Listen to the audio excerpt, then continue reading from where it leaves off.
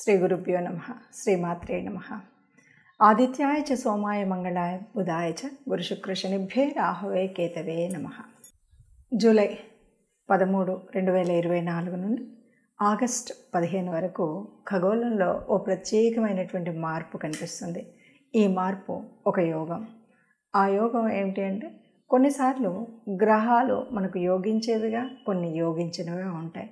జన్మకుండలిలో సహజ సిద్ధంగానే కొన్ని కలయికలు, కొన్ని చూపులు, కొన్నింటి వల్ల మనకు ప్రత్యేకమైనటువంటి యోగాలు కనిపిస్తూ ఉంటాయి. అదేవిధంగా మనకు గ్రహచార అనేటువంటి మార్పు వల్ల, గోచారం వల్ల, గ్రహాలు తిరుగుతూ ఉన్నప్పుడు కొన్ని కలయికల వల్ల కొన్ని యోగాలు అనేవి ఏర్పడతాయి. ఆ విధంగా మనకు ప్రస్తుతం వృషభ రాశిలో ఉన్నటువంటి గురువు ఇప్పటికే ఉపస్థితిలో ఉంటే, మరి కుజుడు తన యొక్క మార్పు వల్ల గురువుతో కలుస్తున్నాడు. ఎప్పుడైతే గురువుతో కుజుడు కలిసినప్పుడు వచ్చేటువంటి ఒక ప్రత్యేకమైనటువంటి యోగాన్ని, దీన్ని గురు మంగళ యోగం అంటాం. మనకు తెలుసు, ఇప్పటి వరకు అనేక రకాల యోగాలు ఉంటాయి. గురువుతో కొన్నిసార్లు రాహువు కలుస్తూ ఉంటాడు, అలాంటప్పుడు గురు చండాల యోగం అంటూ ఉంటారు. అలాగే చంద్రుడు కలుస్తూ ఉన్నప్పుడు గజకేసరి యోగం అంటాం. అదేవిధంగా ఇక్కడ కుజుడు అంటే మంగళుడు అనేటువంటి నామం ఉంది కాబట్టి ఇది గురుమంగళ యోగం అవుతుంది. గురుమంగళ యోగం ఎప్పుడు కూడా ఎవరికైనా సరే మంచిని ఇస్తుంది. ఇప్పుడు సహజంగా మనం చూడాలంటే కొన్ని కారకత్వాలు మనకు తెలిసి ఉండాలి. కారకత్వాల్లో కనుక చూస్తే కుజుడు అంటే ధైర్యం, సాహసం, భూమి, గృహ సంబంధమైనటువంటి విషయాల్లో మనకు యోగించినప్పుడు మంచి చేయడం, యోగించినప్పుడు కొంత అటు ఇటుగా ఉండడం అనేటువంటిది సహజంగా అందరికీ తెలిసినటువంటి ఒక కారకత్వం. మరి గురువు ఏ రాశిలో ఉంటే ఆ రాశి యొక్క కారకత్వాన్ని పెంపొందింపచేయడం ఆయన సహజ లక్షణం. అంతేకాదు, గురువు అంటే అంటే పాపాలతో కూడి ఉన్నటువంటి జాతకంలోనైనా ఆ రాశిలో గురువు ఉన్నట్టయితే ఇవన్నీ వెళ్ళిపోతాయి అంటారు. అంటే గురువు మూలంగా మనకు ఆ పుణ్యాలు తేవడం, గురు దృష్టి ఉంటే చాలు, గురు యుతి ఉంటే చాలు అన్నది మనకు జ్యోతిష శాస్త్రం చెప్పేటువంటిది. మరి అలాంటప్పుడు గురువుతో కుజుడు కలయడం వల్ల, ఆ కలయిక వల్ల ఇది గురు మంగళ యోగం అంటారు. ఈ గురు మంగళ యోగం వల్ల ఏమొస్తుంది అంటే, ఏ కుజుడికి ఉండేటువంటి సహజ లక్షణమైనటువంటి ధైర్యం, స్థైర్యం, ఏదైనా ఒక దీక్షతో చేయాలి, తప్పనిసరిగా పూర్తి చేయాలి అనేటువంటి భావన ఏదైతే ఉందో అది వ్యాప్తి చెందుతుంది. అలాగే గురువు అంటే తెలివితో చేసేటువంటి పని. గురువు అంటేనే గురుతత్వం అంతా కూడా ఒక మార్గదర్శనం చేయడం, తెలివిగా చేయడం, ఇవన్నీ ఉంటాయి. మరి ఇక్కడ కుజుడు అనగానే మనము కేవలం కుజుడు మంచి స్థానంలో ఉన్నాడు అంటే ధైర్యంతో, స్థైర్యంతో అన్నిసార్లు వెళుతూ ఉంటే ఒక్కొక్కసారి ఆలోచన రాహిత్యంగా చేసేటువంటి స్థితి కూడా ఉంటుంది. అది లేకుండా ఉండాలి అంటే తప్పనిసరిగా మనకి ఒక ఆలోచన, మార్గదర్శనం కలిగే విధంగా ఉండాలి.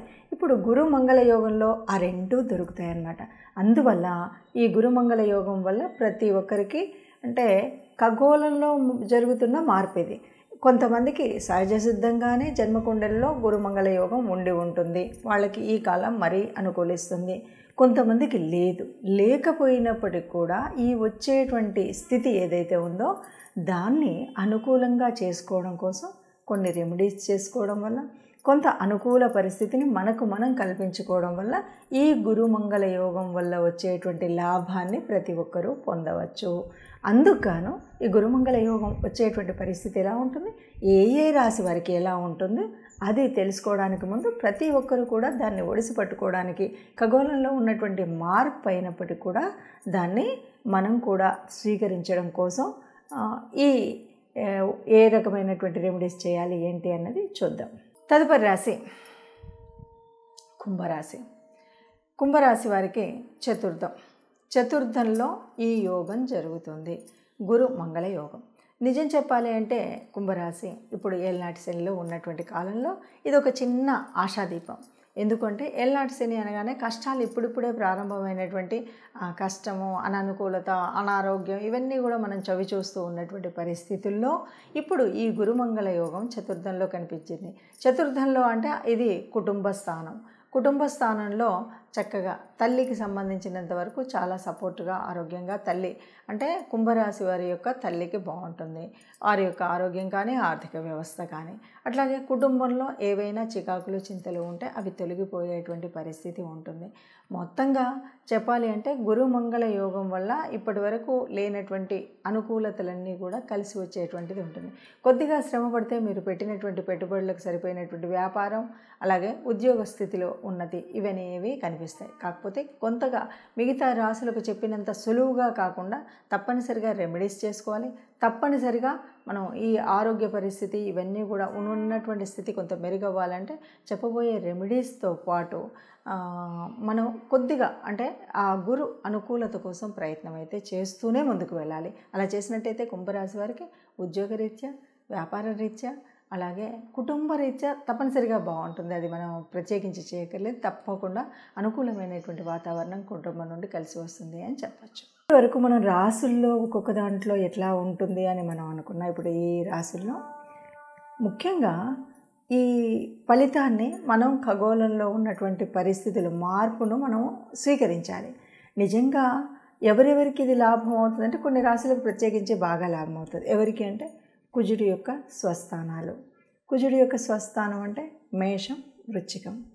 అది కాదు అంటే వాటి యొక్క ఉచ్చస్థానాలు కూడా ఉపయోగపడతాయి. అంటే కర్కాటకం ఏదైతే ఉందో గురువుకి ఉచ్చస్థానం. అలాగే మకర రాశి ఉంది. మకర రాశి మరి కుజుడికి ఉచ్చస్థానం. ఈ స్థానాల్లో ఉన్నటువంటి వారికి ఒక రకంగా ఉపయోగపడేటువంటి స్థితే. మరి వీళ్ళకైనా మిగతా వాళ్ళకి లేదా అంటే తప్పనిసరిగా అందరూ దీన్ని ఉపయోగించుకోవాలంటే కొన్ని రకాల రెమెడీ చేయాలి. ఎందుకంటే గురు కృప ఉన్నట్టయితే చేసేటువంటి ఆలోచన సరిగ్గా ఉంటుంది.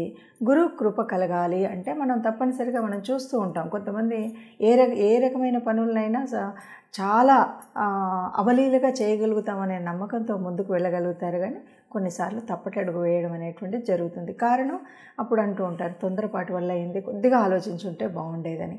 ఆ ఆలోచన విధానం కావాలి అంటే తప్పనిసరిగా గురువు యొక్క ఆశీస్సులు ఉండాలి. మరి మనం ఏం చేయాలి ఇప్పుడున్న పరిస్థితుల్లో? నిజంగా ఇప్పటికీ కూడా మీకు మార్గదర్శనం చేసేవాళ్ళు గురుతుల్యులు ఎవరైనా ఉంటే కూడా ఇప్పుడు ఈ కుజుడి యొక్క మార్పు సహజంగా మనకు 45 రోజుల వరకు ఉంటుంది. అంటే ఒక రాశి నుండి ఇంకొక రాశికి వెళ్ళడానికి 45 రోజులు. ఈ 45 రోజుల కాలం ఏదైతే ఇప్పుడు గురువుతో కలిసి ఉందో, గురువుతో యుతి ఉందో, ఈ కాలంలో తప్పనిసరిగా గురుస్తుతి ఎవరికి చేయాలి అంటే మీకు సహజ సిద్ధంగానే ఉన్నటువంటి మీ గురువులు ఎవరైనా ఉంటే గురువుగారిని వారి యొక్క ఆశీర్వచనం తీసుకోవడం కోసం వెళ్ళడం, వారికి పళ్ళు ఫలాలు తీసుకువెళ్ళడం ఇలాంటివి ఒకటి. లేదు గురుతుల్యులైనటువంటి వారు ఎవరైనా ఉంటే వారి దగ్గరికి వెళ్ళడం అది రెండవది. ఇవి రెండు కాదు అంటే తప్పనిసరిగా గురు తత్వం కలిగినటువంటి దేవతలు దక్షిణామూర్తి మనందరికీ తెలిసినటువంటి వాళ్ళే, రాఘవేంద్ర స్వామి ఇలాంటి గురుతుల్యుల యొక్క దేవతా స్వరూపాలు ఏవైతే ఉన్నాయో అంటే అనేక రకాలుగా మార్గదర్శనం చేసినటువంటి గురువులు.